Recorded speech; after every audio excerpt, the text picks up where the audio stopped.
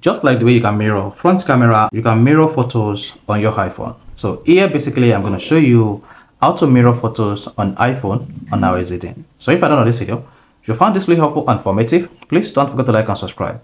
Now it is quite easy and direct to mirror photos on iPhone, whether you enable front camera mirror or not. So preferably I always prefer to turn on the front camera mirror on my iPhone to make this easy for me. Now go to your iPhone settings. So if I don't know this video, if you found this really helpful and informative, please don't forget to like and subscribe. Now go to your iPhone settings and click on camera. Once you selected camera, scroll down and then tap mirror front camera. So if this is disabled in your own case, just turn this on.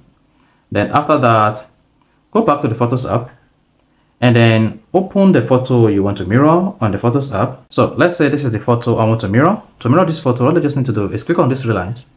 Press and hold it just once. Then you should see option to crop, filter and adjust, then select crop. Then you'll be able to crop out this picture. Is that?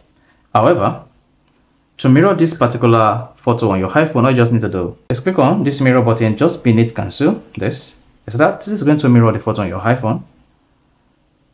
Just press it to adjust the photo to your area of choice. Then so just click on this to mirror it. So once you click on that, this is going to mirror the photo, and then once you're done, go ahead and click on the done button at the top right. Then there you go. So that is the mirror photo on your iPhone. So this is how you can easily mirror photos on iPhone on iOS 18. If you found this really helpful and informative, please don't forget to like and subscribe.